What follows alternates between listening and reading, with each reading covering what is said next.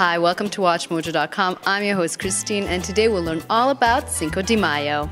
Cinco de Mayo, which literally translates to the 5th of May, is a day that you may see parades, mariachi music, dancing, and other festive activities. This day is a celebration of Mexican heritage and pride. The holiday is not an obligatory federal holiday in Mexico, and in fact is not as celebrated in its home country as it is in the U.S. in such states as Texas and Southern California.